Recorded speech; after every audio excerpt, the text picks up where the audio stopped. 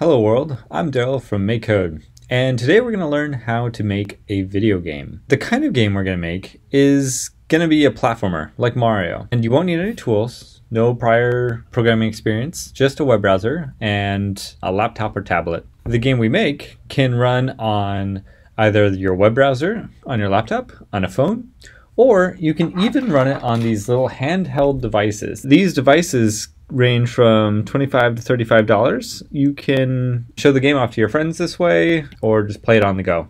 They're pretty fun. There will be links on how to get these in the description. Let's get started. Open up a web browser and go to MakeCode.com. Once you're here, scroll down and click on Arcade. We're going to use Arcade for creating our first game. MakeCode Arcade is designed to be super friendly to beginners. Once you're on this page, click the New Project button and go ahead and give your project a name. I'm going to call mine Cat Jumper because my hero is going to be a cat. Alright, so the first thing we see is on the right. This is our blocks workspace. We're going to be programming in blocks in this tutorial. Future tutorials will have lessons in JavaScript as well. On the left, you see a simulation of what our game is going to look like. So let's get started. First of all, click on the Scenes category and drag out the Set Background Color block. And then in this gray square, click on that and you see this little color palette. Let's pick a sky blue. Now you can see this nice blue background here for our game. Now let's create our hero. Go to the Sprites category and drag out the first block. I'm going to click on this gray square here and then draw a cat. That's going to be my hero. And it's not going to look particularly good, but it should be fine for now. Can always tweak this later.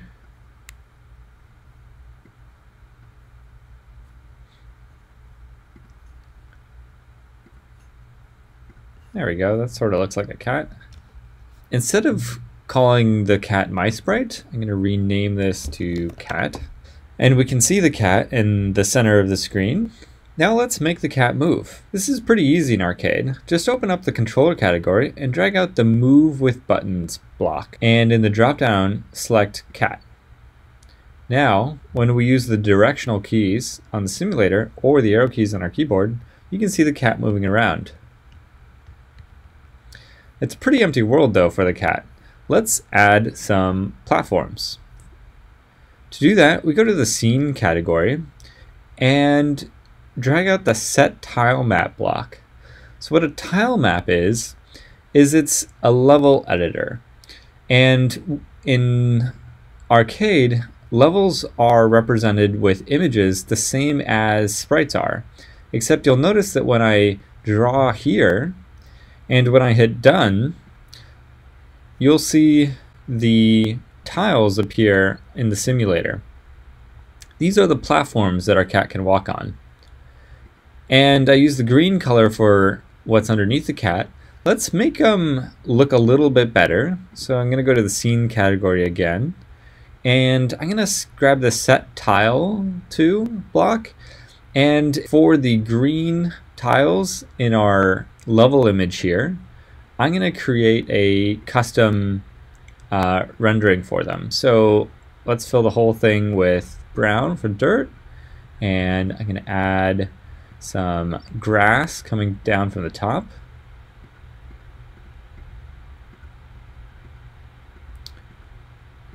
There's a few specks in there. And now underneath, I'm going to make this edge a little jagged. I'm using the transparency block to remove some from the bottom. I'm going to use this sort of dark purple to sort of shade the bottom here. It makes it look a little bit, pops out a little bit better. And a couple speckles in there, maybe a little bit of yellow in the green. Let's see how that looks. So now you can see we've got our sort of grass blocks.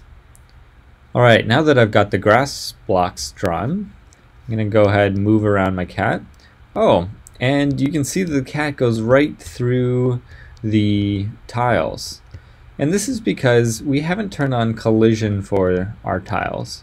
We can do that by turning the wall property on. it doesn't have to actually be a wall. Wall just means anything that we want our sprites to collide with. And now when I move around the cat, you can see that he stops when running into these grass tiles. So our cat's moving a little silly. This is, he's not falling down, he's just sort of floating in the air. Let's add some gravity.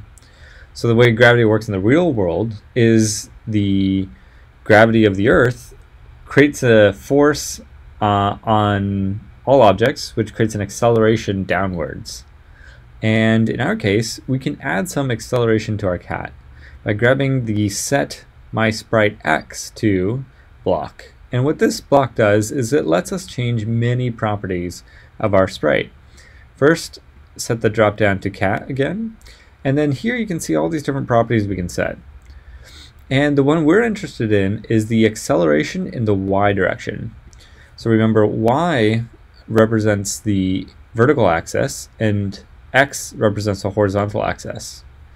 And in video games, it's tradition to have the top left of the screen be 0, 0 in the coordinates, 0x, 0y. So to accelerate downwards, I need a positive acceleration. And so if I put in 350 there, now you can see when the cat falls off, he falls down. And if I were to do a negative acceleration here, you'd see he'd fall upwards. So down is what we want for now. And now our cat's stuck, can't make it to the next spot. So we're missing jumping. Let's go ahead and add that.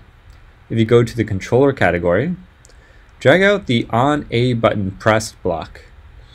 What this does is every time the A button is pressed here, it's going to run some code.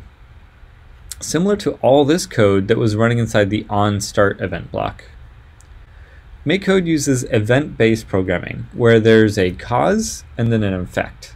So the cause here, or the event, is on start or on the button pressed, and the effect is running all of this code that's attached here.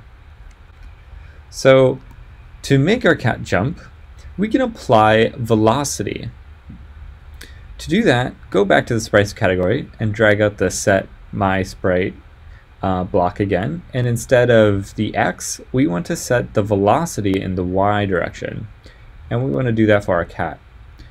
Now if the gravity is pushing downwards with a positive number, then we want to jump by setting our velocity going upwards, which would be a negative number. So let's try something here, 150, and now when we jump, you can see that our cat leaps off the ground and then sort of slowly falls back down. And you see he can't quite jump high enough to make that. Let's make him jump a little bit better. Alright, our cat can now jump across the chasm. Now, one thing you might have noticed is that we can still move up and down without jumping using the directional keys. To fix that, we go to our Move Cat with Buttons block and expand that. And in here you'll notice that there's an X and a Y component to the velocities that we move the cat with. And we only want to allow horizontal movement, so we leave that alone and we set a 0 for the Y component. Now the directional keys can no longer move the cat up and down, but we can still move side to side. So now the only way to move the cat up is to jump with the A button. And there we go. And so that's the end of our level. That's pretty small. Let's make the level a little bit bigger. Click on the tile map again, and you'll see that down here, this is the size of our level. It's 10 by 8. Let's make that a little bit bigger. I'm going to click until I get to 32 by 8. And I'm going to use the green color again to draw more of these dirt tiles. And let's have the finishing platform be over there. Let's see if we can make that now. Alright, so we're jumping along and our cat went off the screen. So what we're missing here is for the camera to follow the cat. To do that, click on the search bar and type camera. And you should see camera follow sprite. Let's drag that down into our onStart block and change the drop down to cat and play our game again. And now you can see that the camera follows the progress of the cat. Let's see if I can make it. Oh, there we go. Now you'll notice that I actually jumped while in the air. So that's something we haven't addressed, is the cat can actually technically just sort of fly around. What we want to do is set it so that the cat can only jump when it's on the ground. To limit ourselves to a single jump, we can simply stop ourselves from jumping anytime that we're already in motion in the Y direction. So go to the logic category and drag out the if true then block. This is a conditional, and this is going to let us check to see if we are moving. Also in the logic category, drag out the 0 equals 0 block. This lets us compare two numbers, and the numbers we want to compare are the y component of the cat's velocity. So from the sprites category, drag out the block I did, and then set the cat drop down. And we want the y velocity to be 0 before we're allowed to jump. So that means if we're in the air, we can't jump again. And that means if we're falling, we can't jump again. So we have no double jump, effectively. That makes our game a little bit more fair. But one other thing you might have noticed is that our cat can just fall off the world. There's no consequences to that yet. So we want to check to see if our cat has fallen off the world. To do that, go to the game category and drag out the on-game update block. Again, this is an event block, and this is going to run code every time the frame updates. The frame updates every time you see anything happen, any movement or actions by the keys. So go to the conditional category again, the logic, and drag out an if block again. And we want to say if the cat's current Y position is below the screen. And what below the screen means here is the Y starts at 0 up in the top left, so it's at its maximum down in the bottom part of the screen. So we want to see if the cat's Y position is greater than or equal to the screen height, which is at the very bottom. So now if we fall off, oh, I didn't add any code inside of here. Go to the game category and drag out the game over block. We want the game to be over if we fall off. So let's fall off, and there you see the game over screen. Now we've got a way to lose the game. Let's add a way to win the game. For that, go back to our tile map and select a new color. I'm going to choose red and put this where you want the final goal to be. So I'm going to put it at the very end of the map here, that little red dot. And if we go play our game, we should see at the very edge a red dot. So I didn't quite make it, but there was the red. And like we did with the grass blocks, we want to add a custom visualization for what red means. So now go to the scene category and drag out the set tile block. Like we did with the grass block, we want to click on this first gray box and click red. And then here, I'm going to draw the end goal for our cat. In this case, I'm going to do a portal so that the cat can go on to another level. Now when we get to the end of our level,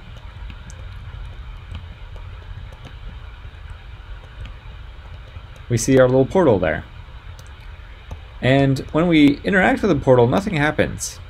So we have to set the wall property of the portal to on. And again, this doesn't mean it's actually a wall, it just means that it'll collide with things. Now, to win the game, we want to go to the scene category and drag out the on collision block here. So what this does is it says whenever a sprite of kind player, and again our cat is of kind player, it's a wall of color red. So red is the symbolic color of our portal that we've been using here and in the level map. We want to run some code. And the code we want to run is game win. This is the same block as the game over block, but you want to set the condition to winning. Now, when the cat makes it to the end of the level,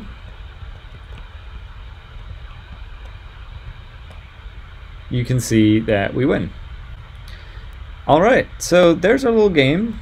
We'll stop there for now and check out our future tutorials.